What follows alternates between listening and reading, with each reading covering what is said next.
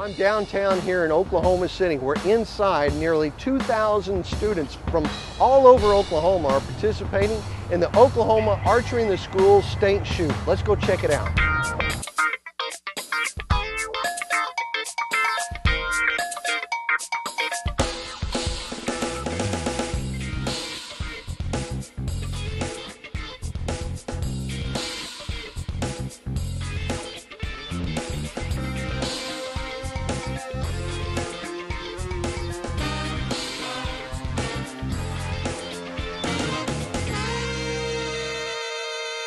We started the program because we wanted to get kids outside doing outdoor things, learning outdoor skills. We thought archery would be a great gateway to do that. It's not so hard that they can't do it.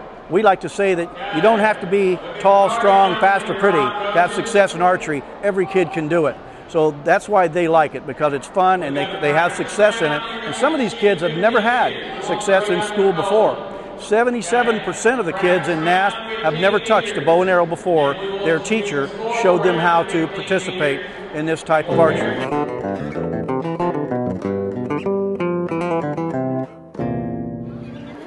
One of the most popular spots here at the Oklahoma Archery in the Schools State Shoot is this wall right here. This is where all the standings are.